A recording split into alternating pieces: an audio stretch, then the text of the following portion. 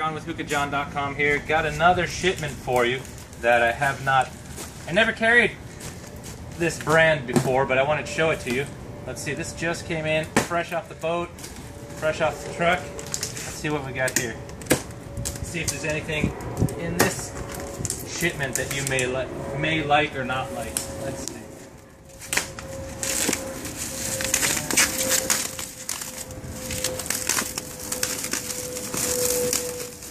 Alright, what do we got here?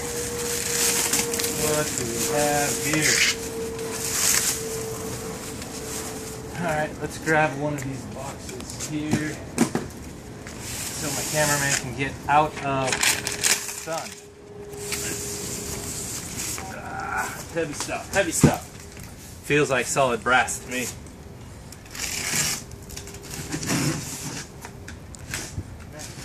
Good packaging. Alright, let's see what we got. I've got to count all this stuff out, so I'm not going to show you the whole unloading video. I'll show you more as we go along. Alright, what's the first thing we got here? Ooh. The base. I don't feel like unloading that right now. Put it there to be safe. Take a look at the stem first. You know, it's a good thing they wrap so much. It's just a pain to take them off. Kind of wrap our hookahs like this when they come out to you. Not this much, but how much time do you spend loading and unloading? Actually, wait, that's my question. How much time do you guys spend unwrapping your packages when it comes to hookah? I suppose that would depend on the vendor. This is overkill for me when it gets to your house, but coming all the way from Egypt, this is pretty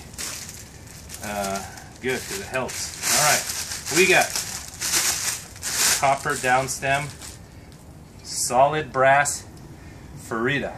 Okay, check that out. I don't know which model this is. I gotta go through my paperwork and all that. I just called them up and said, let's order a bunch. Let's just order what we got. See the tray on this. Got a hose. Oh, washable hoses. Brass plate.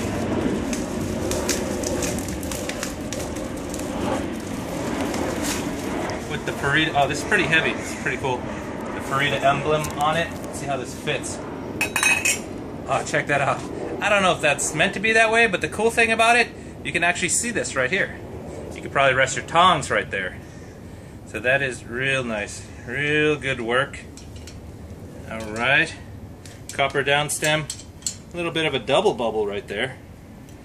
And let's check these out. Nice work on the old copper down stem. Thicker copper than normal. Alright, so let's see what kind of base this one has. This is going to take some time. Sorry for the time. I try to keep my videos as short as possible. This might be one of the longer ones just due to it being a new product at Hookahjohn.com. They really put in the time to wrap these, which is great. I bet I have not one broken vase in here. Alright. Not bad. Not a bad little setup, okay? It's pretty cool. Alright, what I'm going to do is open a whole bunch of them and then show you guys a little bit more. So if you want to stop the camera, I'll be right back. Alright guys, here we are with an update on Farida Hookahs. I wanted to give you some up-close stuff. That stuff right there, don't mind it. Those are what's left of the Pasha and Ghazi El Nefis hookahs, which I've been selling off the site and just didn't get on the website yet. Although, now back to the main topic here. These are the Farida hookahs.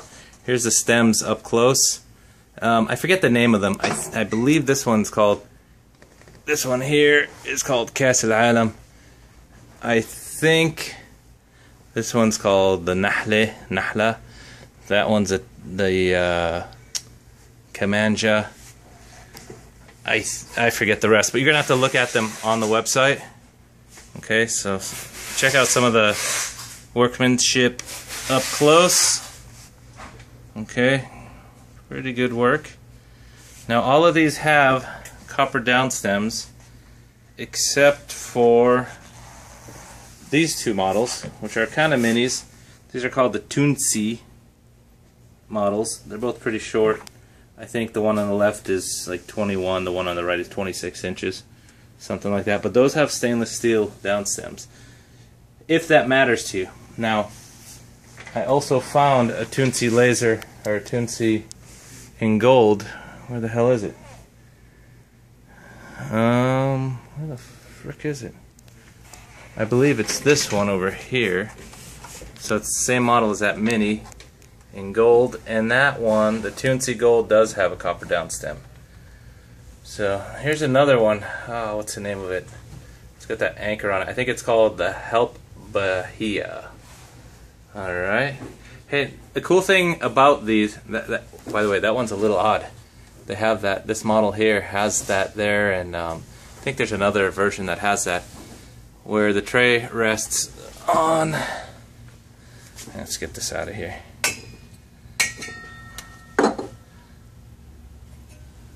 That's the way it comes, which is odd.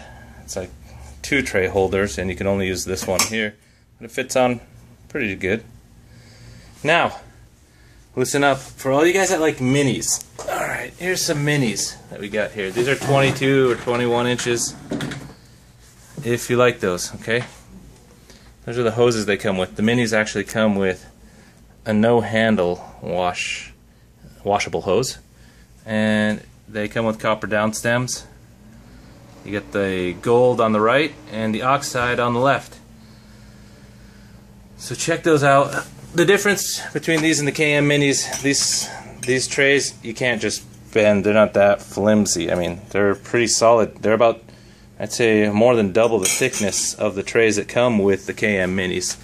So that's a big selling point right there. And also the trays with the rest of the Faridas are a lot heavier. I weighed them at half a pound, which for a tray is pretty good. But anyways, let's just see a little bit more workmanship here. Kamanja on the right. What's that one in the middle with the 2 balls? That's Kes Island, the World Cup one, and it's a double. It's got 2 of them. I don't have the single here. It's in the other room. But anyways, good ports, good down stems. Another thing I want to point out on the copper down stems is that it's thicker copper than I've seen with other brands. Again, if that's important to you. I don't care, because hookahs are going to smoke pretty much the same. You're just looking for workmanship to see how long they're going to last. And these are up there with the major brands of Egyptian hookahs. Alright, so that's it for now. I'm going to get back to work and smoking away. Alright guys, I will see you soon.